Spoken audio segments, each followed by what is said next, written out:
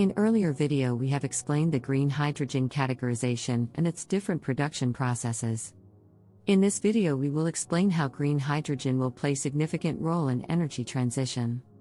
The world is pivoting towards decarbonization and is optimistic for zero-carbon technologies like green hydrogen. The main step towards the creation of a carbon-neutral society is the implementation of renewable energy sources, RES, as replacements for fossil fuels. Given the intermittency of renewable energy sources, RES, for e.g. in solar over generation during summers and under generation during winters. Energy storage has an essential role to play in this transition, and hydrogen technology with its many advances was recognized to be the most promising choice. As explained in earlier video, green hydrogen is produced by electrolysis by using renewably generated electricity that splits water molecules into hydrogen and oxygen.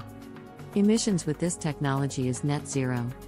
The demand for hydrogen reached an estimated 87 million metric tons (MT) in 2020 and is expected to grow to 500 to 680 million MT by 2050.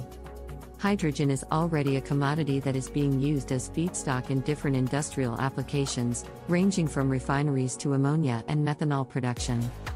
It is expanding across multiple sectors including power generation, manufacturing processes in industries such as steel making and cement production, fuel cells for electric vehicles, heavy transport such as shipping, green ammonia production for fertilizers, cleaning products, refrigeration, and electricity grid stabilization. Moreover, falling renewable energy prices, coupled with the dwindling cost of electrolyzers and increased efficiency due to technology improvements, have increased the commercial viability of green hydrogen production. Nel, the world's largest producer and manufacturer of electrolyzers, believes that green hydrogen production cost parity, or even superiority, with fossil fuels could be achieved as early as 2025. Given this significant growth in demand, the scale of input energy required, 22,000 terawatt-hour of green electricity to produce 500 million tons of green hydrogen per year, and the parallels of the hydrogen value chain to that of the fossil fuel value chain, with upstream, midstream, and downstream elements, the green hydrogen industry should attract investments.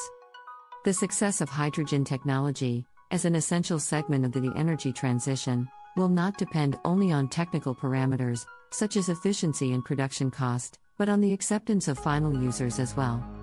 For hydrogen to become a pivotal player in the energy transition, scale up over the next decade is critical. Policymakers and business leaders can consider actions in three key areas: creating demand, transition from fossil fuel to clean energy like green hydrogen, developing infrastructure. Upfront investments are required to develop large-scale infrastructure that enables distribution, such as pipelines and refueling infrastructure. Scaling up production.